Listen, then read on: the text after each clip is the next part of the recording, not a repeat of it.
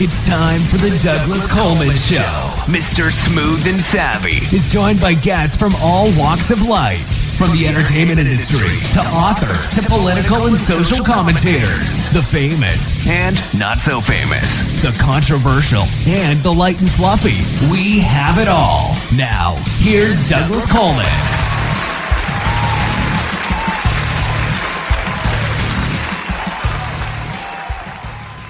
Okay, please welcome back to the Douglas Coleman Show for his fourth appearance, Stu Shostak. Hey, Stu, how are you? Welcome back. Yeah, I'm good. You realize that I've moved in. You may not know this, but I'm actually occupying space in your garage, Douglas. So you're going to be like Joan Rivers. You remember how many times she was on The Tonight Show? Yeah, but don't forget, she ended up hosting the show, so you better be careful. Oh, that's true. Although there was that whole feud between her and Johnny, right? And then Jay got it instead of her. She guest hosted. I will tell you a little secret that a lot of people don't know is that leading up to that Fox deal that she took without apparently talking to Johnny, there were two things. Number one, apparently she did try to talk to Carson a couple of months before she took the deal because it was brewing and she felt the loyalty. That's not discussed that much. And the other thing was that she was getting vibes from the producers in NBC that they were going to terminate her anyway. So the writing was on the wall, and that's what led her to start serious discussions with Fox about doing a late night show for them. There's nothing confirmed, but she was getting vibes that they were tired of her shtick and tired of her, and they were looking for Gary Shandling or David Brenner or somebody else to be the permanent guest host when Carson was not there. So that has never been discussed in great detail, but she started to get the feeling that she was being eased out of there. And that was another reason why she went and did what she did. So, well, was she ever in the running to be the permanent replacement for Johnny when he retired? She might have been in the very beginning when they were very high on her. Yeah. But the ratings started to level off with her because she was doing the same thing week after week. My daughter Melissa, she's 14. She was 14 for 6 years. Stuff like that, just repeating herself over and over again, and people were getting tired of the shtick, and the ratings were dropping a little bit, and they wanted to freshen up the show and get somebody else in there, and so there were definitely talks held about replacing her, and she got wind of it. So she wasn't the victim in this. She claims she was.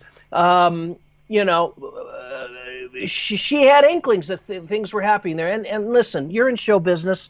It's not a cut and dry thing. I can't tell you how many times network people would come to me after I do an audience warm-up, particularly NBC, now that I'm thinking about it, because the network people were there, obviously, to watch the show and make sure it was being done to their standards. And very frequently, some of these network people would sit in the audience, and so they'd have to listen to me and my shtick every week. And when I worked on shows that were on the fence, the network executives would always say, we don't know if we're picking the show up next year. It's 50-50, but we want it. This is what they always said. We want to keep you in the NBC family.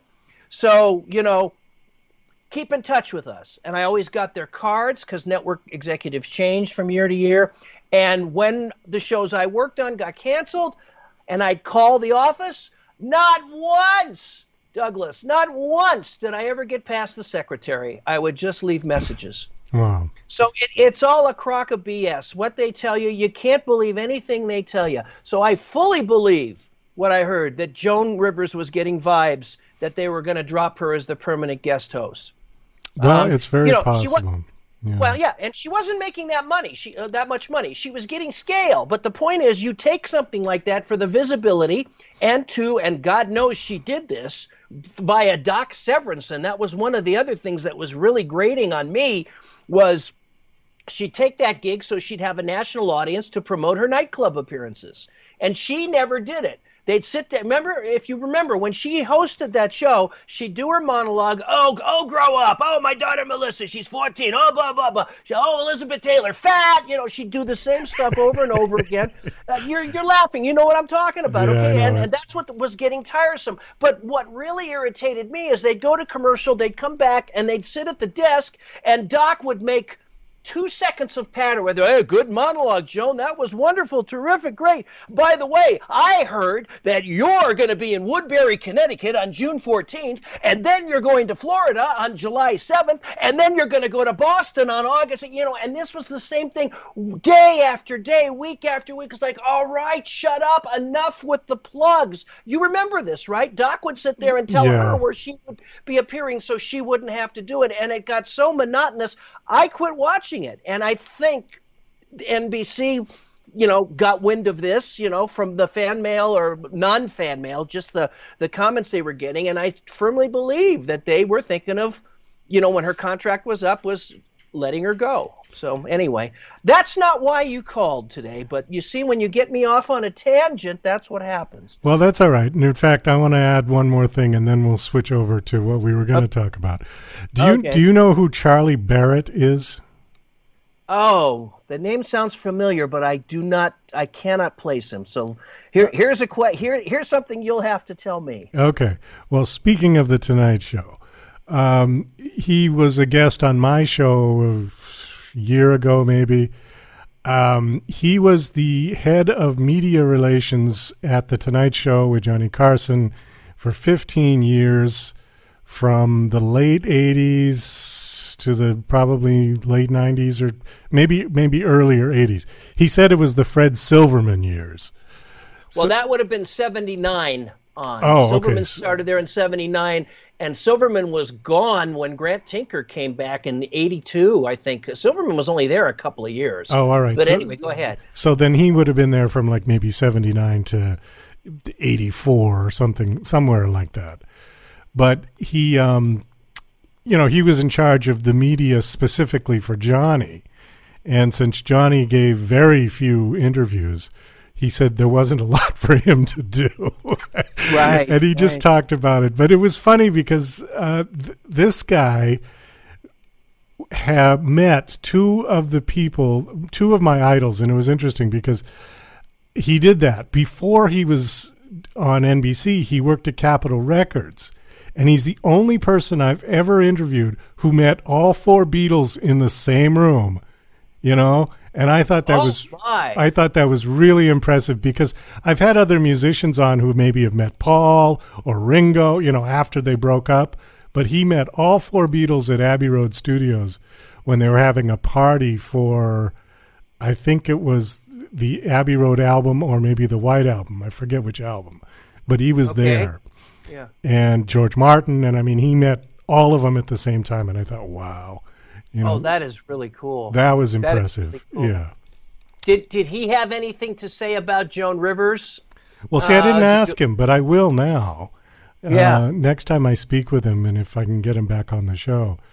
Yeah, but if you said he was with the Tonight Show for 15 years, then it would have been the last 15 years that Johnny was there, because Johnny left in 92. Did he stay on when Jay Leno took it over, or did he leave when Carson left? No, I think he left when Carson left. Yeah. Okay.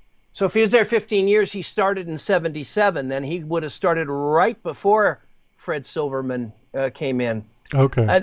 And those were interesting years too. I've had guests on my show who have talked about working on shows during Fred Silverman's regime at NBC, and that was what I refer to as Silverman's desperation period. He was the wonderkind at CBS in the early 70s. He worked under Bob Wood and changed the face of television by helping to bring Norman Lear in there and the Mary Tyler Moore, Bob Newhart empire. And then he was coaxed away to ABC to do the same thing for them. I think we talked about this on the last show. And what happened there was he went totally in the opposite direction. He put all of these sitcoms on that dumbed down Yeah, we did the talk whole about genre, that. Yeah. right? Yeah. And then NBC was floundering by that point, and they coaxed him into going to NBC, and he did nothing right at NBC. I mean, that was the biggest blunder, and he burned bridges with producers over there, and I think that only lasted a couple of years. He couldn't recapture what he did at the other two networks a third time. So what did he do? He ended up leaving the network, forming his own production company, and taking all of these old half-hour sitcom stars like Andy Griffith and Carol O'Connor and Dick Van Dyke, and giving them 1-hour dramatic series and making them bona fide hits all over again. So he found a new forte in becoming an independent producer and putting, these icons from the days of television when we were growing up into different formats. I mean, because think about this. Who would have thought that Carol O'Connor, as Archie Bunker, could go on and do another 5 or 6 years on a show called In the Heat of the Night, which was, based on the movie, and Dick Van Dyke doing a mystery drama series like Murder, She Wrote, and lasting, 4 more years than the Dick Van Dyke Show lasted, and Andy Griffith as a country bumpkin lawyer. Who would have thought that any of this would have happened? And so you have to hand it to Silverman. He was able to reinvent himself as a non-network programmer and as an independent producer, and also give work again to all of these guys who had successful sitcoms originally. I mean, think of how many times both Andy Griffith and Dick Van Dyke tried to come back in sitcoms after their initial successes, and they all didn't work. None of them worked. The new Dick Van Dyke Show got 3 years, and it was a good show. It just, people kept comparing it to the original. But Dick had a variety show and another sitcom after that was on and off in a few weeks. And Andy Griffith, you want to talk bomb? Do you remember Headmaster? No. Oh my God! Oh, look that up. I will. Google Headmaster when we're done here. What a disaster! So anyway, we're off track again, Douglas. You see what you do to me every time you have me on here. All right. Well, there's no way to segue into this, so I'll just go. Paul Peterson. What a cue! Yeah, isn't that great? Now I have listened to several of the interviews. How many you have of him? About 6, 7 on your site? Oh, he did the show once a year, starting the second or third year of the show. And then when I went to television on the internet, he did, I think, 2 shows. He's probably been on 8 or 9 times, closer to 8 or 9 times, because I'm in my 17th year on my show right now. So he had to have done at least half of those, at least half. Okay. So I've always liked Paul Peterson. I always liked his organization. I didn't know that much about his history, and this is what I wanted to talk to you about. I know he was a Mouseketeer, and then for about 5 minutes, yes. For about 5 minutes, and then he was on the Donna Reed Show, and after that, I don't know what he did, and then all of a sudden he pops up again with a minor consideration, and I started seeing that come up a lot because he was involved with all of these child actors who had been, God knows, everything. Right. But did something happen to him specifically that kind of motivated him to do this? Or was it just the other ones that were like his friends and he saw them getting into drugs or getting into trouble? I mean, what was his story? It the combination of both. After the Donna Reed Show came out, if you recall, he had a pop bubblegum singing career as a result of the Donna Reed Show. My Dad was, a big hit, and he was assigned to Cole Gems Records, which was a division of Screen Gems. It was their record division. Oh, okay. And he became a teen idol. He would have become a teen idol without the music, because as he was growing into manhood, the teenage girls were really discovering him, and and he was a nice-looking guy and a clean-cut guy, and on a clean-cut show. So he's every teenage girl's dream. And when the music career started, and that was because of Donna Reed's husband Tony Owen, it was another way for them to branch out, get publicity for the show, and also make more money. Her husband got him the original record deal and got him the My Dad and all that, and then Stu Phillips, who did the music, on the Donna Reed Show was somewhat in charge, I think, of Cold Gems Records. And they brainstormed, and basically, there were songs written for him, and he recorded several albums. And so the long answer to your short question is, once the Donna Reed Show went off the air, he had 3 or 4, at maximum, years of moderate success as a singer. But you mentioned them a couple of minutes ago. There was a thing called the Beatles that sort of wiped out the careers of Paul Peterson and Frankie Avalon and Fabian and, name your early 60s singing star, Bobby Vinton, Bobby Rydell.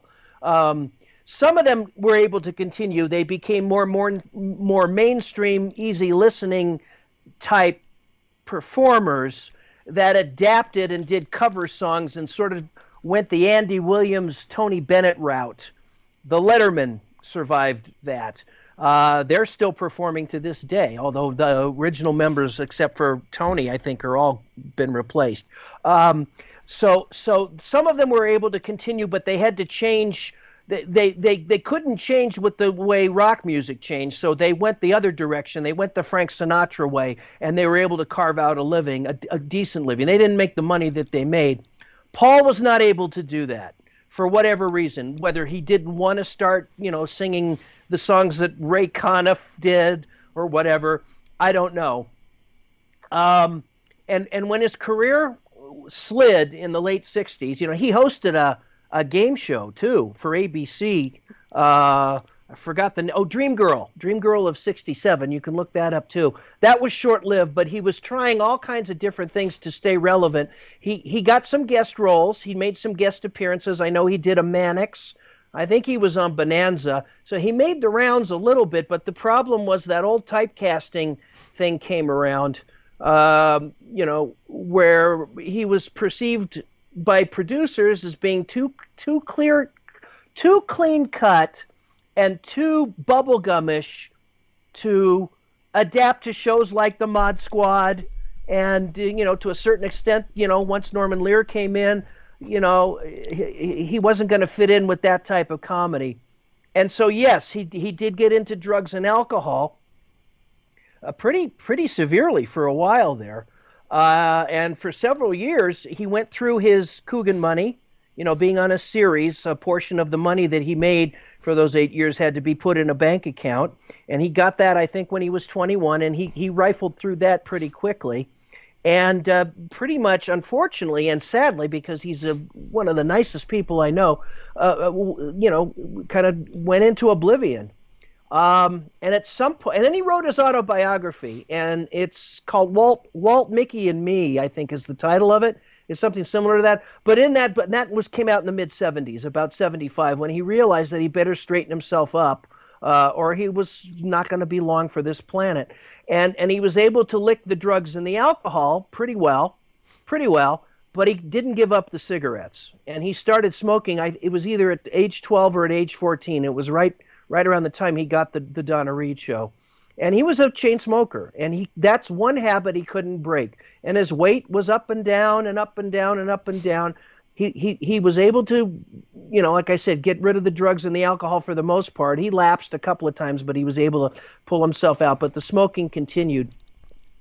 And that's why he's in poor health today. He's got COPD. He finally went public with it. I had to keep quiet about it. His last few appearances on my show were a little rough for him. We had to take commercial breaks more often so that he could rest his voice. And on one of them, he still was going out in the backyard and smoking while the commercials were on. These were in the days when I was doing live shows. If you take a look at the last show that he did with me, which was either 2018 or 2019, he's very thin and frail on camera the whole time. We got through the show fine, and he sounded fine, but he had the oxygen breath thing. At first he was taking just the hits off the oxygen thing. It was a portable thing that he just carried around with him, but it soon turned into the thing where he had to have the tubes up his nose and carry the big tanks with him. And I haven't seen or talked to him in about 2 years, but the last time I saw him, he was sitting in a chair, but there was a wheelchair next to him. So he was telling me that it was hard for him to walk more than 5 minutes at a time without having to sit down and rest. And that's what, all those years of cigarette smoke do to you. They clog your arteries and clog your lungs, and you don't have the energy, and it starts to take away from your voice. So he's not able to, I live up in the mountains now. He can't come up here because of the altitude, the air is too thin, and because he can't talk for more than a few minutes at a time. So right now what he's doing is mostly writing. He's got a very high, he's on Facebook. I can't think of the word. I'm old. Presence. Thank you. I can't think of a word like presence, Douglas. He's got a very high presence on Facebook. He posts all the time there. He's still very smart and very wise, and he's still got a huge following. But that's what happened. Now, do you want me to tell you how he got involved with how he started a minor consideration? Yes. Okay, so what happened was he had straightened himself out, and somewhere in the early 80s, he started a limousine business. He grew a handlebar mustache. He still looked like, Jeff Stone with a handlebar mustache, but, he was trying to branch out and break away from the stereotypic image that he had. He'd pretty much given up acting at that point and was doing other things, and he started this limo business. And because of his connections in the business, a lot of his clients ended up being people that he had worked with on either movies or on the Donna Reed show, or did a guest appearance with. And he became a regular driver when these people who were still working were going out of town to do appearances or movies or whatever. He'd drive them back into the airport, and so he did that for many years.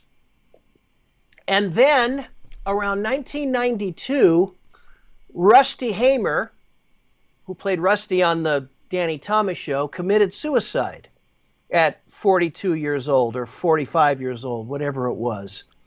And Paul was dumbfounded by this, because in the early days of TV, all of the sitcom kids knew each other. They would, have parades down Hollywood Boulevard or appearances at Disneyland, whatever, and they would invite all the kids from all the different sitcoms to appear, for the public. And so he knew Rusty. I don't know how well he knew him, but he knew him, and he knew Rusty, like him, had a very hard time transitioning from being a kid actor to an adult. It's pretty much Danny Thomas's fault, unknowingly. We can talk about that on another show if you want. But Rusty, like so many of these kids, had trouble transitioning, and ended up moving to Louisiana and living in a mobile home park or something. I don't know. Had no money. He was another one of these kids whose parents, frittered away the money that they were allowed to have during the time he was working. And then when he turned 21, he spent all his money in a year, however much there was. And committed suicide, and that struck Paul very strongly. And in investigating further, he found that Jay was not the only one that was having problems transitioning. I forgot the kid's name who was on Rin Tin Tin, but Michael Winkleman, who was the kid on Real McCoys, was having some issues. Another child actor named Charles Herbert, who I don't think was ever in a regular series, but if you look him up, was on pretty much every television show in the 50s and early 60s. Was he, sorry to interrupt you, was he the one who co-starred with Paul in Houseboat, the little blonde kid? Yes. Oh, how did I know that? 1 point for me. Mimi Gibson was the girl in that. Yeah, very good, Douglas. You remembered that. Mimi Gibson that's where Mimi met Paul. Mimi is I don't know when this show of yours is airing, but she's on my show on February 8th. Mimi is going to come, and we're going to talk about all this. Mimi got on the board of minor consideration and went with Paul and a bunch of other former child stars to Sacramento to get the laws changed. I don't know if you remember, that was about 10 or 12 years ago. It took them a long time. They had help from Sheila James, who was Zelda on Dobie Gillis, because she was a city supervisor. So and she was a state senator at the time for California. So with her help, I mean, they had it in there because she was there. She was a former child actress herself. So, but in any case, Charles Herbert had a torturous life. He was a cute kid on the air, on television, and in movies, but his parents took undue advantage of his fame and wealth and were actually giving him pills to keep him small and young looking. So as an adult, I don't think he was taller than 5'2" or 5'3". I don't know. It's very, very, very sad situation. And the more investigating that Paul did, the more he was appalled by this. And he felt it was his duty, because he had gone through the same thing, to make the public today aware of this. And at first he was poo-pooed. It's like, yeah, you're a washed-up has-been bubblegum rock star, child actor. But he got enough current actors involved in his cause. There were plenty of people as adults that knew them as kids that and within a very short amount of time, within 4 or 5 years, became a force to be reckoned with. So much so, A Minor Consideration became such a strong force that if Paul got wind of kids being abused or mistreated on a set, he had permission to enter any studio in Hollywood and go in there and get on the set and raise hell with the producers. And he did. And he did it to the point where if they saw Paul Peterson coming toward them, they ran away. So I think as an adult, a lot of producers agreed with him and didn't know, because the producers are in their offices when stuff is being shot, so they don't know what's always happening on the set with the directors and the people around them. He was able to make them more aware. A lot of producers did agree with him. And once Sacramento got involved and it became the law, they had to. So he took this, I don't want to call it idea, let's call it a concept of helping former child stars cope. He not only protected them on the set, but he took them into their homes. Like Dana Plato from Diff'rent Strokes, she was homeless a lot. He would actually take them into his house and counsel them and help them to because he went through the same thing. And I don't think he took a psychology or a psychiatric course in his life. I think everything that he did, he based on his own knowledge and his own experience. And there's nobody like him. Nobody went to the trouble of that. And the problem now that he's having is because he's in bad health, he's trying to keep this going. He's appointed some former child actors that he's hoping to pass the baton to. I don't want to mention any names because they were all like gung-ho in the beginning. It's like, yeah, we'll do this. But you see, we talked about this before, like when you're trying to replace Carol O'Connor on All in the Family, that you have some people in mind like Jackie Gleason or whatever. You cannot replace Paul Peterson for what he's done with A Minor Consideration. And so there have been people that have come in there and say, yes, I will do it with the fury and the force that you have done. But and they come in that way, but after a month and they see how hard it is and how much time they have to devote, they kind of peter out and go away. And it's very discouraging to Paul because I don't think he's found the one person yet that's going to be able to keep this going after he departs. And he's not in great health right now, and I know that's a major concern of his. And like I said, people come in and they're gung-ho about it, and he's happy, and he tells them, how to counsel people and what to look for on sets when there's issues. But I just hope that there'll be somebody or some group of people that will be able to keep that whole enterprise going once he's gone. There will never be another Paul Peterson. I've never seen anybody so devoted and so sincere and so honest and so serious about this whole thing. Well, I think it's a very necessary thing to have, because while you were talking, a whole bunch of names just popped into my head, and they were all tragic, just suicide or drugs. And the names that came up were Trent Lehman. Yes, from Nanny and the Professor. From Nanny and the Professor, who committed suicide, I think, at 18 or 19. Yes. Jonathan Brandis. Yes. Brad Renfro. These are later child actors, right? Because so I've heard these names, but I can't pinpoint. Dana Plato, Gary Coleman had major problems. He died from health reasons. He didn't commit suicide, but his parents squandered his money. Who else was I thinking of? Anissa Jones from Family Affair. Family She Affair, OD'd at 18. Right. Go ahead. You had some other ones? And River Phoenix was the other one that came to mind. Yes. Yeah. Well, there have been many. And a lot of times it's the parents' fault, for overprotection and overbearing when they're kids. And like I said, I've got Mimi Gibson coming on my show, and she had an overbearing mother that spent all of her money. And Scotty Morrow is doing my show. He may have already done it by the time this show of yours airs. And Scotty had no money, and neither Mimi nor Scotty were ever in a series. And so the Coogan Law did not apply to them. The Coogan Law says that when you have a regular role in a television series, you have to set aside a certain amount of money from each week so that when the child becomes of age, they have money to survive in case their career doesn't go on. But when you're a working actor, and both Mimi and Scotty worked like crazy in the 50s and the early 60s, but they never got a series. All of the money that they made was dispersed to the parents, and the parents went out and bought houses and cars and put in swimming pools, all that, thanks to the income of the kids. Now, in Scott's case, his mother, he had an older brother who was in the business. His mother worked very hard teaching them their lines when they were too young to read, and was on the set and made sure.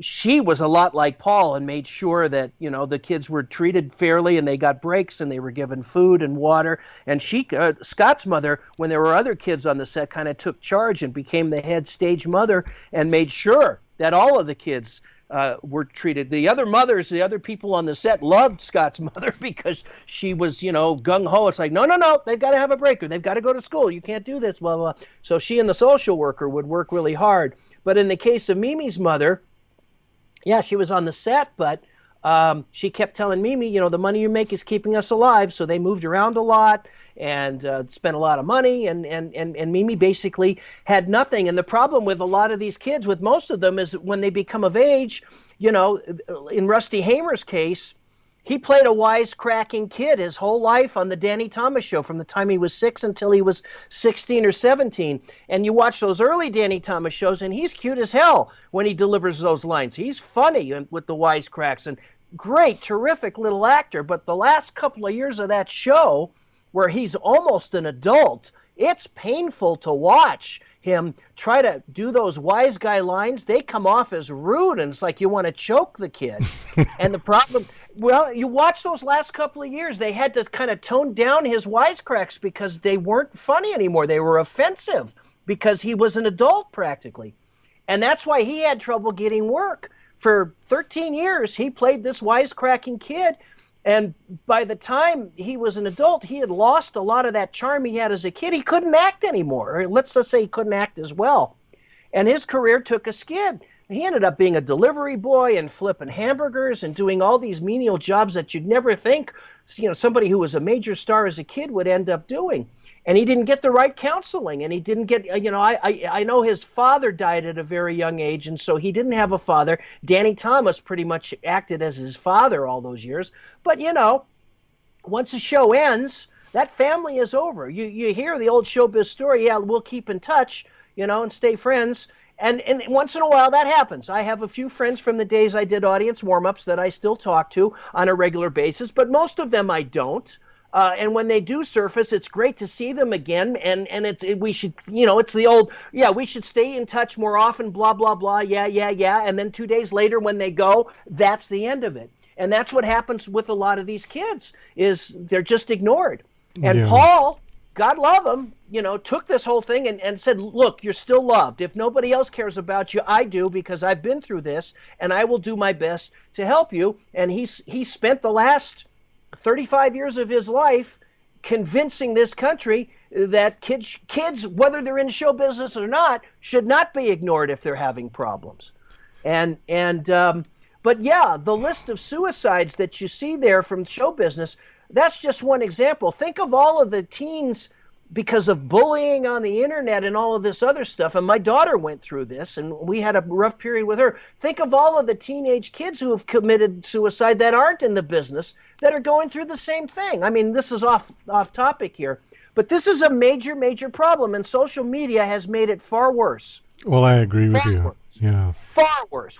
This is a much more complicated and difficult world than it was when Paul and all of these other kid actors. You know, Jay North was Paul's second conquest. Jay North, after Rusty Hamer died, Paul went after Jay.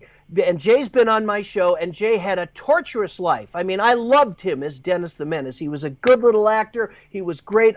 He was one of my idols. But the hell he endured. His mother worked for AFTRA. He also lost his father at a young age, and so he was given custody to his aunt and uncle. And his uncle was a horrible person who forced Jay into doing stuff he didn't want to do, every personal appearance, every way, every scheme that he could use that poor little kid to make a buck, he did.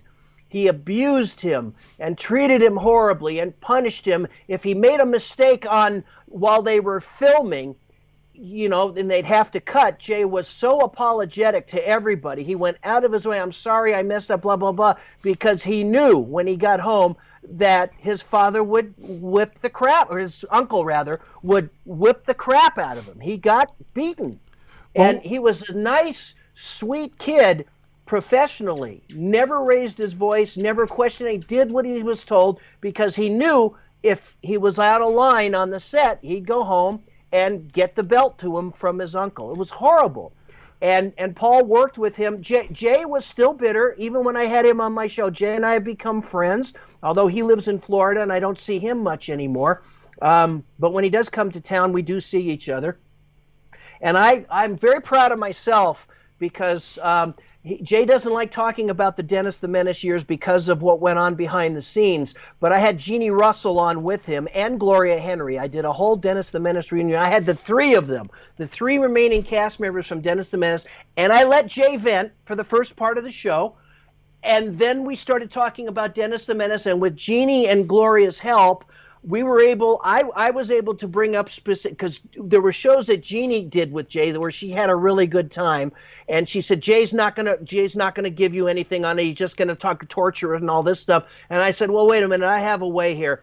So Jeannie and I talked about an episode they did where they pretended to be married, and Jeannie said, Jay, do you remember what happened behind the scenes there with this National Geographic magazine, blah, blah, blah, blah, blah. And you can listen to my show and hear all this, but a light bulb went off in Jay's head at that moment. He had a big smile on his face, and I'm very proud of myself. For the rest of that show, I got him to talk about the great times he had on the set at Dennis the Menace, got his mind totally off his aunt and uncle, and it was a catharsis for him. When we got done with the show, he said, I hadn't thought about that stuff in 35 years. I forgot some of the good times we had because of the torture behind the scenes, but at least now I can remember, yes, there were some fun times. And Paul worked with him, and he worked with Lisa Loring and the Addams Family and all of these other kids that he basically saved them. He saved them. They're still messed up to a certain degree, but they're able to survive, and they're able to, you know, to socialize and to work, to be in society. He's done so much incredible. And he taught me a little bit. I'm no expert, but when I had a lot of these former child actors on my show, I got them to smile and remember good stuff too. And there are a lot of actors that had good childhoods, like Jerry Mathers and Tony Dow. Two very well-adjusted, great. They both had great parents. They both didn't force them. And you know, we lost Tony last year. He was the best man at my wedding. The most well-adjusted. He was Wally Cleaver. I mean, you could go to him with any problem, and as a big brother, he would help you. So there are a lot of success stories, but you know, I think the tragedies do outweigh the success, only because they're more prevalent in the industry than the successful ones are. I hope I've answered your question, because I've been rambling again for the last 6 or 7 years. That's all right. It's just my tendency, as you know. Well, the one thing that wasn't talked about back in the 50s and the 60s was the sexual abuse aspect of Hollywood, which we've heard a lot about recently, since basically from Michael Jackson on, and all of these different child sex rings and Hollywood pedophiles, all this kind of stuff. And I can't help but believe that some of these kids that had real problems later in life may have been abused, and they just buried it because it wasn't something that was talked about. Absolutely. Listen, it went on when I was doing audience warm-ups in the 80s. There were agents and managers that had nothing but young boy clients, single men that weren't married and didn't have families. You do the math. Now, I'm not trying to generalize here and say all of them, but I saw it. And without naming names, when I worked on Silver Spoons, a couple of the kid actors would come up to me because, I was sort of a big brother to them at that point, and ask questions. And I would say to them, did so-and-so really do that? Yeah, I said, you need to tell your parents now. Tell them now. I didn't want to get involved in it, but they trusted me. So it was definitely, you've heard of the casting couch for women in the 30s and 40s. Sure. Definitely. Yeah. And if you go to the LA Times, and Google LA Times, and there have been in the last 5 or 6 years, there have been stories about pedophile managers coming forward that, writing these articles from prison. You probably heard the show, the Jerry Sandusky show that I did with Paul. We did a whole expose on this, what you're talking about.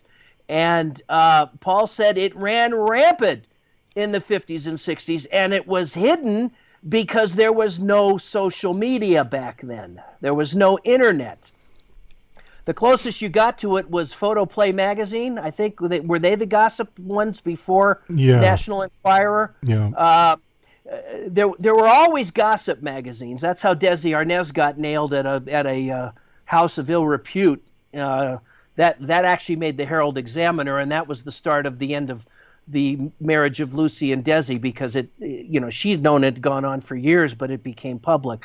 But that's a whole nother thing. With the pedophile managers and agents, it was very prominent back then. And I guess we can leave it at that. We don't want to name any names. But LA Times has had several articles. Once the Jerry Sandusky thing broke, Hollywood became prominent too, and all of a sudden there were articles about these past people. A lot of them are deceased now, but some of them that were still alive are in prison. And as I discussed with Paul, prison does not reform that. That's not like robbing a bank and getting your wrist slapped and say don't do that. When you have that problem, that is a psychological, that is a disease. That is something that cannot be cured. That's an urge that prison is not going to cure. In fact, you've heard these horror stories about, these sex-starved prisoners doing it with each other. That's true. So that's not going to reform them. That's an illness, that's a sickness that cannot be corrected by prison time. And I said to Paul, what do we do? What do you do? He said, well, you got to put them in mental institutions, and try to counsel them. Again, it's beyond their control. It's like a heterosexual relationship. It's like a homosexual relationship. It's just the way somebody is.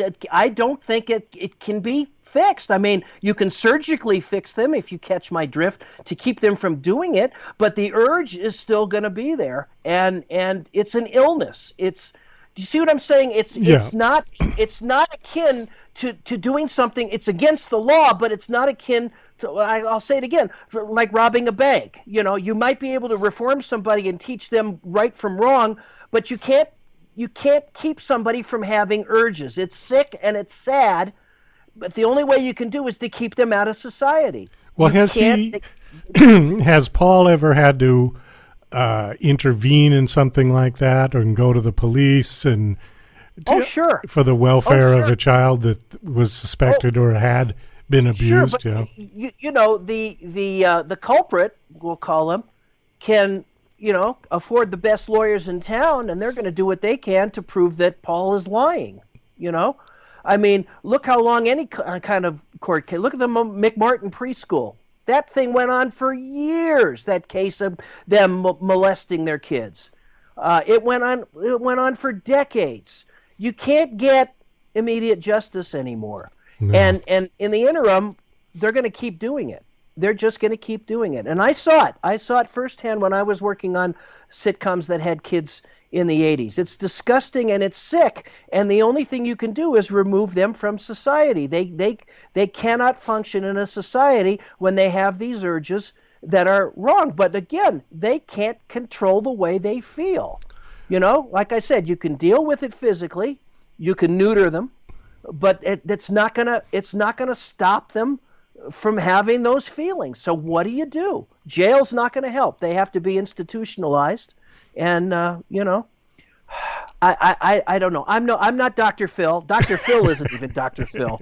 What a no, quack. Dr. Phil isn't Dr. Phil. Let's not even get in there. Let me make it a little more credible. I'm not Dr. Joyce Brothers, although people can question her too. You know, any psychologist or psychiatrist who doesn't feel that his private practice is successful enough and has to go on TV, it's like lawyers that advertise on TV. Something's wrong if you've got to go on TV to get your clients. Yeah, that's pretty bad. It's pretty low. That's a whole other thing that we don't need to go into. But I Douglas, I don't know what the solution to this is. It's probably still going on in Hollywood. I haven't done audience warm-ups in over 20 years. I'm sort of out of the loop. I do my own thing. I left LA because I hated it. I do my show twice a month, and we the only time I ever got into a discussion like this outside of what I'm having with you is when Paul was on the show, and we did a whole thing on this. And I'm only telling you what we think needs to be done. You can't have people like that in society when they have these urges. They have to be, I think Paul made a joke about gather them all up and just dump them on an island and let them be together there, because prison's not going to help them, and just keep them isolated so they can't swim back ashore or whatever. You can't kill them. That's why they built Alcatraz. I mean, that was the idea with Alcatraz. But Alcatraz is a prison, and they're not going to get the counseling. Even if the counseling would help them, they're going to be treated as if they were thieves and robbers or murderers. Yeah. They're not going to get the help that they need to suppress those urges if they can be suppressed. I don't think so, but that's a psychological conversation for another show. There are people there are men that are attracted to women and women that are attracted to men. There are women that are attracted to women. There are men that are attracted to men, and that's fine. That's consenting adults. But when men are attracted to little boys, that's a problem. That's a big problem, and that's something that society cannot tolerate. That cannot be a part of this. And the poor kids have no idea that they're being victimized, and that does, to sum this all up, contribute to their unhappiness as an adult, because they become an adult and they're confused and they're not working and they're not getting the attention they got as a kid. And they were lied to by these people saying, I'm grooming you because this is what's going to happen when you're an adult. Exactly. And so that leads to it too. So, well, here's a softer transition. Thank you. Thanks. On this topic, and then we'll wind it up. I listened to one of your interviews with Johnny Whitaker. And he told a story. I mean, he told it sort of humorously, but it wasn't very funny when you think about it. When he was on Sigmund and the Sea Monsters, that he said he was invited to some actor's dressing room to go over their lines, or that was the ploy. And when he got to the dressing room, he said the guy was standing there in his underwear. And then Johnny realized that he didn't have any lines with this guy. And I guess he sort of got out of there. I don't think anything happened. At least he didn't say. Well, there's a perfect example of a naive kid who's just trying to be friendly. When these kids, when the fame hits them, they can go one of two ways. They can become demanding and egotistical and spoiled, and that's part of the parents' fault. Or they can be grateful like I was. Of course, I was an adult when I started doing audience warm-ups. You know, some shows were very good to me. They asked if I wanted makeup, and I wasn't on camera. I was just going in front of 300 people. Some gave me dressing rooms and some didn't. I never questioned. I never said, I want this, I want that, I want that. I was always grateful for the work, and I will say that most of the kid actors that I worked with back then were that way. There were a few that were spoiled, and the parents, when there was lunch, all of the kids on the show would eat together except the star of the show. The parents would not let the star of the show eat with the kids. That's not a good idea to, intermingle with supporting actors, God forbid. So it is the parents' fault. In Johnny's case, I only known Johnny as an adult, and I don't know him all that well. But what I do know is he's a down-to-earth, regular, sweet guy who came from a very large Mormon family, who needed his acting money and work to survive. I don't know, it's like the Osmonds. What is it with these Mormons? They have to have 8 or 10 kids each. I mean, fine, that's great, but Johnny ended up supporting them. He had no problem with it. He had a great relationship with his parents. He knew that the money he was making was going toward their survival. He worked a lot as a kid.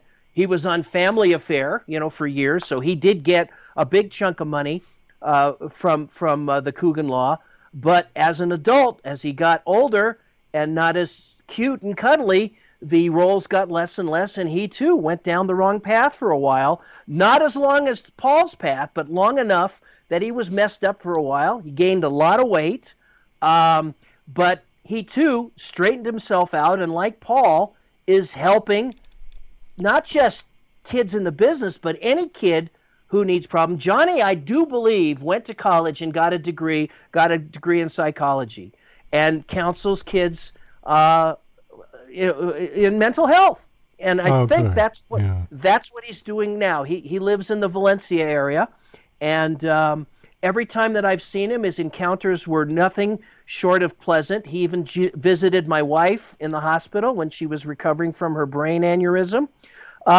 And to me, again, I'm not that close to him, but I see him, and I think he's pretty well adjusted. Again, I don't know him as well as I know Paul and some of the and Jay and some of the other people, but anytime I've seen him, he's been wonderful. He's been a great guy, very friendly, open, wanting to know what's going on in my life, and tells me last time I talked to him, he was considering doing a podcast, and he asked for my expertise. And it was a text, and I texted him back and said, hey, great to hear from you. Here's basically what you need, but call me, let's talk, and I'll help you get set up. And that was the end of that. That was about a year ago. As far as I know, he's doing fine. Have you heard his album?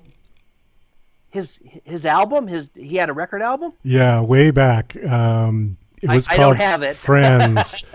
I found a picture, and because I was doing a little bit of research for him prior to you coming on the show, and a picture of him, well, he looked like about Sigmund and the Sea Monsters, so maybe he was 13, 14 years old. Okay, yeah, early 70s. Early 70s, and it was called Johnny Whitaker Friends, and I just laughed because I thought, oh my God, what is this? What could this possibly sound like, And did you listen to it? Well, no, it's just a picture of the album cover. Oh, no. That was the other thing. Just like I told you, Donna Reed's husband and Tony Owen got both Paul and Shelley Fabre, who couldn't stand it. Johnny Angel, Tony wanted Shelley to go the same route as Paul, and she flatly refused. She couldn't stand it. She did it because she was under contract, but as soon as she had the ability to get out of it, she quit. She did not want to do that. She just did not like it. She was uncomfortable. They did that with so many of them. That was the point. Did you know Jerry Mathers had a 45 out? Stan Livingston had a 45. Oh, my God. Beverly Washburn, all of these people that you would never think were singing. But that was the thing back then, Douglas. They figured it was another avenue for them to make money and to become a success, and in addition to the television role. My friend Bob Lesjak, who I just had on the show, is an expert on a lot of things television, but he's more of an expert on radio and music. And he's got a book out called From the Small Screen to Vinyl. And the book is all about people like we just mentioned having these, I don't even think they're one-hit wonders. They're one-wonders. Jay North had an album in '59 called Jay North Sings. It was all, he's got it all documented in this book. It's a wonderful book, and it's got everything in it. And if you go to YouTube and Google some of this stuff, you can hear some of this stuff. Oh, I got to check it out. Most of it is god-awful. I've never said that to the guests when we talk about it, but they know it. I let them say it. Like Beverly Washburn said, I am no singer, and I'm embarrassed by this. But we laugh about it. We laugh about it. So you know who else? From soft screen to vinyl. I will. And this was the norm. The other one that comes to mind was Jack Wilde. Remember him? Yes, from Oliver, right? He was Oliver, and then he was on Puff and Stuff. Puff and Stuff, yeah, right. Yeah. Another. He was going to be another Davy Jones, and it didn't happen. It didn't happen, but he put out 3 albums, and they all flopped. Yeah. Again, these geniuses at the studios get these ideas. And, well, the kid's a hit on the show. Let's branch him out. Let's give him a record album.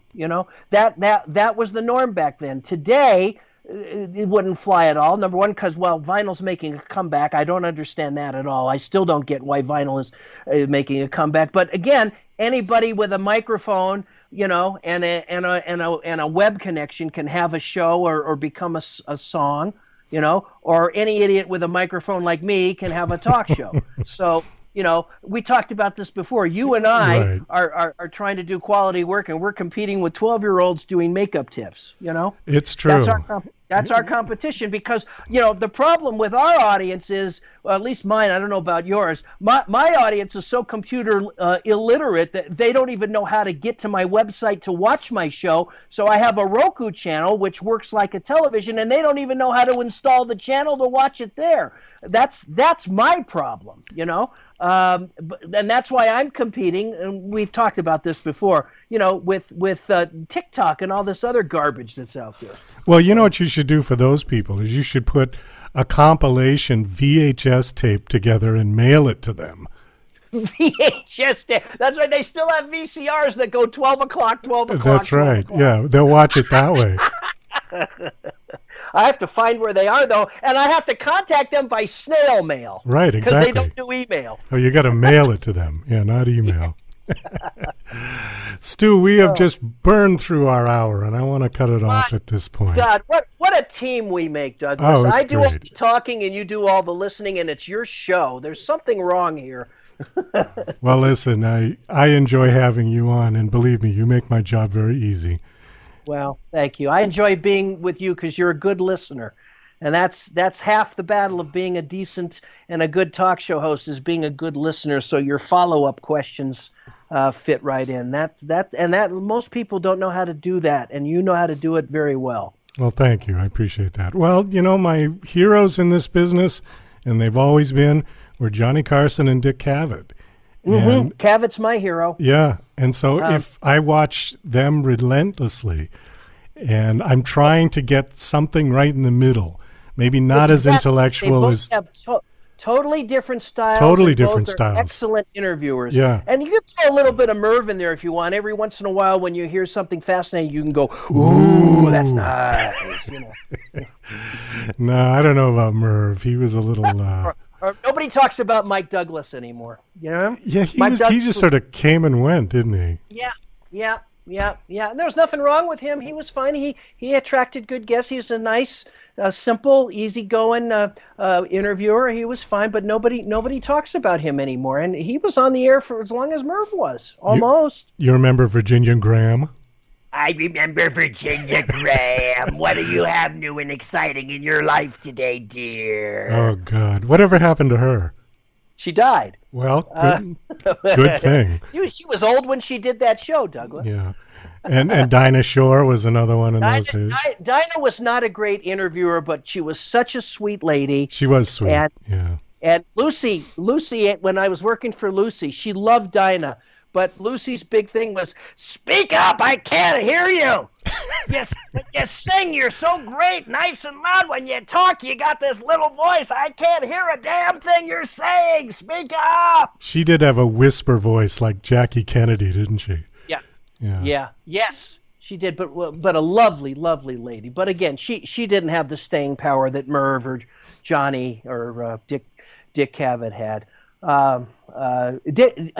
When Shelley Berman did my show, when we finished, he put his arm around me and said, "Best interview I've had since Cavett," and that was that's like a compliment. Yeah. Oh, ultimate compliment to me. That meant more to me. I couldn't believe it. Jonathan Winters said the same thing. He said, "You're just like Carson. You just let me go and go." I was warned. When Winters was booked for my show by his people, they said, "Now, when you ask him a question, he's going to answer it, but he's going to give you 5 minutes of shtick before he gets to it. So don't stop him. Let him do his thing. Don't interrupt," because I have a tendency to interrupt a lot. And I let him. I paid attention. And when we got done, he said to me, "Young man, you may as well have been Johnny Carson. You just let me go and go and go, and I thank you kindly for that." So, I've been blessed. I've had so many great stars on my show. Some are still with us, like Bob Barker and Dick Van Dyke, thank God. But Jonathan Winters and Shelley Berman and people like that, where if you told me as a kid that not only would I become friends with them as a result of the show, but to have them to myself for 2 hours to ask them anything I want, and they both opened up. It was amazing. The two things that they told me about Shelley Berman was, don't bring up his toupee, and don't bring up Bob Newhart, because for years he thought Bob Newhart stole his telephone act from him. Okay. And he felt so comfortable, he brought up the toupee during the show, and he says, "You might be asking why I like wearing this toupee, even when, because this was in my audio days, it wasn't television, even when we're just doing." And he did 5 minutes on his toupee, and I just sat there. It's like, he feels comfortable enough that he brought it up.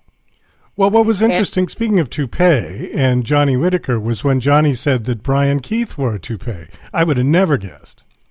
Both he and McMurray wore toupees. That's amazing. But they weren't obvious toupees. They weren't like, name somebody who wears a toupee that's obvious that it's a hairpiece. Oh, well, Shelley Berman. Okay, it's obviously a hairpiece. McMurray's was he had hair in the back. It was thinning, so he had just a little piece that went right above his forehead. And I think the same thing with Brian Keith. It was the same deal. And it's a coincidence, because both of those shows were produced by Don Feddersen, and both of those shows, they had the stars, McMurray and Keith, had it in their contract. They had to get all the scripts done for the year before they started production, and they shot all of their scenes with the kids and everything in like 3 weeks. They did all 30 scripts or 26 scripts, whatever, using Brian Keith and Fred McMurray. And then they'd go away, and then they'd come back and do the last 10 at the end of the season. And in the middle, they would shoot around them. They would shoot the scenes around those episodes and shoot scenes that they weren't in or whatever. It was incredible. Can you imagine? This is before videotape, before they could reference. They'd have to look at the clothes they were wearing in whatever scene it was with Fred, their hair, like Stan and Barry. Their haircuts would have to look exactly the same, because it may be 2-3 months after McMurray shot his portions of those shows before they'd go back and shoot the rest of the show around him. I love My Three Sons. I like that show too. Yeah, I watched that one. Family Affair, I don't ever remember watching. It wasn't just My Three Sons. It was My Three Sons, My Three Grandsons, my 2 daughters-in-law, and strange old uncle who's still cooking mashed potatoes in the kitchen. And The Courtship of Eddie's Father was kind of a snoozer. I used to like to put that one on and would fall asleep. Yeah, I like the earlier episodes in that. The problem with that, like with every show with kids, is Brandon Cruz started to get older, and the premise started to wear thin. What would have happened if that show had continued was Bill Bixby probably would have gotten married, and they would have probably got into more serious stuff with Eddie going to high school and all of that sort of thing. I think that show only lasted 3 seasons. I watched it. I wasn't a huge fan of it, but I love Bill Bixby because I loved My Favorite Martian, and anything Bill Bixby did I loved. He was one of my favorite actors, and I did get to meet him before he passed, and he was a great guy, really nice guy. Oh, well, the show that Bill Bixby did that I loved was The Magician. Okay. My friend Larry Anderson, who played Lucy son-in-law on Life with Lucy was the consultant for that, because Larry was a professional magician, and he appeared in a couple of those, and he loved Bill Bixby. And Bill really got into the magic. He really wanted to learn how to do that, and he was dexterous enough that he could do it. See, I can't. I have no dexterity whatsoever. I can't do any of that stuff. But Bill really got into that. And that show only lasted half a season or a season, as I recall. Didn't last very long. Well, I know some backstory about that. I had, do you know who Michael Grandinetti is? I've heard the name. He's a, Las Vegas magician, kind of not quite as famous as Copperfield, but, maybe one click down from David Copperfield. And he does, like I said, I knew the name. Yeah, he does like Super Bowl halftime stuff, and he gets around. Anyways, he knew kind of some backstory about that, where he said that Bill absolutely insisted that the magic be done for real rather than doing it as camera tricks and studio tricks. So he learned all of the tricks that he was going to do in the show. Right. The reason that the show didn't last for too long is that it was just damn expensive to produce. Aha. Okay, and the ratings didn't justify yeah, exactly. Involved. But Larry loved Bill, and so that jives with what I told you. Bill insisted on learning all that stuff, and when they cut close-ups to hands doing tricks, that's his hands. That's not a magician's hands. No, he did it all for real. So he kept the integrity because he had so much respect for the magic community. He didn't want to misrepresent it or kind of discredit it, disrespect it by doing it, okay, cut, all right, like they did on Bewitched. I mean, obviously that was all camera. Yeah, or like on any sitcom premise where the guy wins a part on a show and he ends up being the stunt person for the star, right? So, you got Tony Curtis, let's say, who's going to jump off a cliff, and it's like, okay, here we go, cut, all right. Who's the guy that won the contest? Get up there, jump off the cliff, Exactly. Well, let's see. Shall we say goodbye again and see how long that runs this time? Okay, we can start. You're going to have to edit because we're over an hour. Yeah. Well, it's always a pleasure to have you on, and you can come on as just like a regular guest. I think this is wonderful. And each time, actually, what we should do. Haven't I? Well, you have, but we should continue this trend. And each time you come on, we'll like pick somebody or one show. And in my case, pick on somebody, yes. And then that'll run for the hour. I figured out that just one show will do. You told me, you said you wanted to talk about Paul Peterson and Johnny Whitaker, and we did. So I think we accomplished this. Well, except we did 45 minutes on Paul and 15 on Johnny, but well, that's up to you to decide what goes out. But that's all right. And there's plenty of other people we can talk about too. So. Well, yeah, I have many stories from my warm-up days and from working for Lucille Ball, and just from people I've had on my show. A lot of celebrities opened up. I mean, I felt like Barbara Walters on some of these things, where they just feel so comfortable and they forget that they're on the air and they lean back away from the mic. I mean, that happens all the time. I guess I just, I try to make this more of a conversation like you and I have had than a Q&A, David Susskind type, where were you on the night of July? I hate those kind of things. Yeah. I'd rather much rather have a conversation. I've been on shows when I was back in my musician days promoting my music where they actually sent me the questions that would be asked before I go on the show. And I thought that was just so bad. Every once in a while, a guest will say, can you tell me what we're going to talk about ahead of time so that I can get my thoughts? And usually I don't, but in cases where I sense that some people are a bit nervous about talking about themselves, most aren't, I'll send them the outline, but I won't send them the outline with my inside notes on them. I'll just say, this is what we'll discuss type of thing. In other words, I in the early days when I was young, 17 years ago, I did everything without notes. I didn't even have even the intros. And then at some point, I would listen to the shows I've done, and oh, I left this out or I did that, so I thought it'd be a good idea to just have an outline and also write up an introduction. And that's the way I've been. And as I'm getting older, I'm not remembering stuff as much, and so I'm glad I've got that there, because every once in a while I'll think we've covered everything, and I'll look down and I'll say, oh, forgot about this bullet point. And I don't think there's anything wrong with that. No. It doesn't bother me that sometimes my audience will see me look down so that I can find my place and figure out what I'm going to ask. I think if you do it in a way where it doesn't look like, you're struggling and you're just kind of trying to keep the show going, I don't think there's anything wrong with that. At least, my audience would tell me if that was the case. And one of the things that's happened is just in the last couple of years since I moved up here, the show has gotten so popular on the live broadcast, even though the show's recorded now, the days where they air, the bandwidth has exceeded my monthly allotment, and I had to go and sign up for another ISP and split off some of this stuff because Vimeo wanted an outrageous amount of money to increase my bandwidth to compensate for the extra viewers. And the only thing I think it's great that people are liking the show and watching it, but it's not making me any more money. I'm not getting any more new advertisers. I get a couple of people that support the show each month join, but at the same time, a couple people usually drop off, and not because they don't like the show. It's because the economy is getting bad again, and they can't afford to support the show and pay their bills. And I get that. I get that.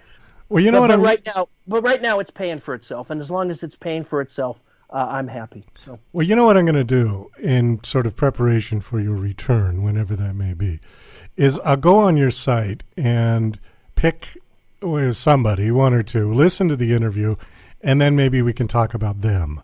That way I've got some idea of what you've covered with them, so I know. I'll have to listen to them again because I've done over 600 shows, and Shelley Berman was on in 2009, and Jonathan Winters was on in 2012. Winters told me a story I had never heard before, and I was actually, believe it or not, I was speechless. I'll tell you this real quick in case you want him as a subject in a future show. So we're talking about, I had to go to Montecito to do his show because his health was failing. He was still sharp, but he was having trouble walking. It was just easier for him. I schlepped all my computer equipment and mixer and everything up to his house, and we did the show in his den. And, of course, I prepared for the show and everything, and, his people were there making sure that I didn't do anything that I wasn't supposed to do and making sure that I let him do his shtick, which I did, and everybody was very pleased. But he was a toy collector. He had literally thousands of little figurine toys and army tanks and stuff GI Joes and stuff we used to play with as a kid. The whole house was just filled with toys. And Janine was with me, and he gave Janine a couple of little toys. So, and I knew none of this. So I don't know if we started the show with this or it just came up in conversation. But I said, first of all, I said, do I call you Mr. Winters or, do I call you Jonathan? And he goes, you can call me Your Highness, which I thought was really funny. All right. He said that John is fine. Because, so I called him John through the whole thing. And I said, John, I'm fascinated by your collection. I said, this is like one big FAO Schwartz here. This is like the biggest toy store I ever seen. I said, do you still collect toys? He said, well, every once in a while. He says, that's why I gave your lady a couple of them. They don't mean as much to me anymore. But he said, I'll tell you this story. And he was dead serious. He had a horrible childhood. His parents hated him.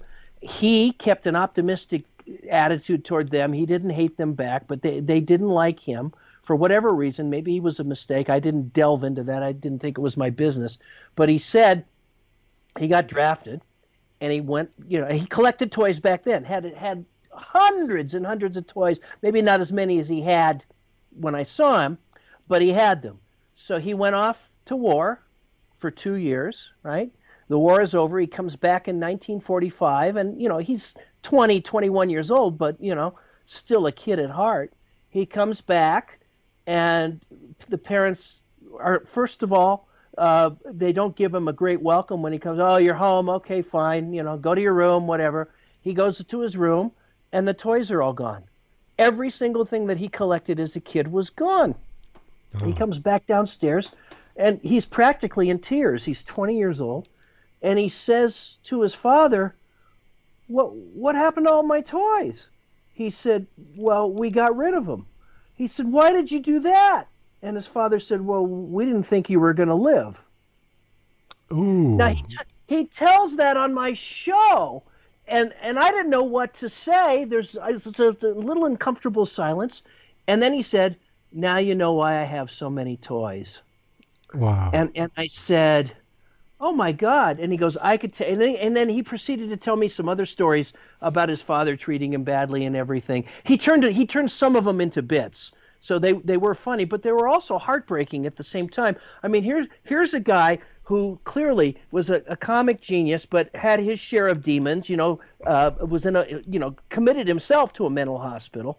And when you listen to parts of the interview that I did with him, and I didn't solicit any of this, he brought it up because he felt comfortable enough with me, because I let him do what he wants. You realize why he's the way he was. Yeah. That the bits and playing the characters, everything was a release for him so that he could get attention and be loved. I mean, that's what I didn't say that on the show, but that's what, if you listen to that, you'll come. I haven't heard that show in over 10 years, but coming away from that, I mean, he was a sweet, lovely man, but boy, did he have a closet full of demons. And I'd never heard him talk about this on any other talk show, and so I felt honored that he was comfortable enough with me to talk about it. I went back up there a month later. I called him and I said, I'd like to see you again. You gave me such a great show. Can I take you to lunch at your favorite restaurant up there? He goes, well, you can take me to lunch, but you're not going to pay for it. And I drove up there and I picked him up and we went to his Mexican restaurant down by the beach there that he loved. And of course, he entertained everybody there. The waitresses, the cook, the chef came out, the other patrons. I mean, it's Jonathan Winters. I sat there and it was one of the greatest afternoons of my life, just letting him be him. And apparently when he lived in the valley, when he lived in Toluca Lake, he would do that all the time. He'd sit out on his front porch and anybody walking by on the sidewalk, he'd entertain. This was a man that just wanted attention and just wanted to be loved. And it was kind of sad.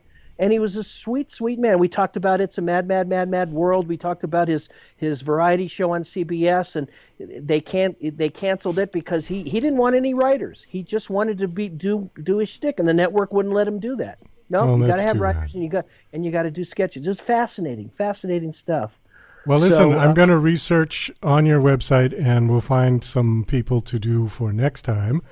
Do you want to give out your website real quick for your show? Yeah, it's stewshow.com, as simple as that. And if you have a Roku device, just go to the streaming channels area on Roku and search Stew Show. The channel will come up.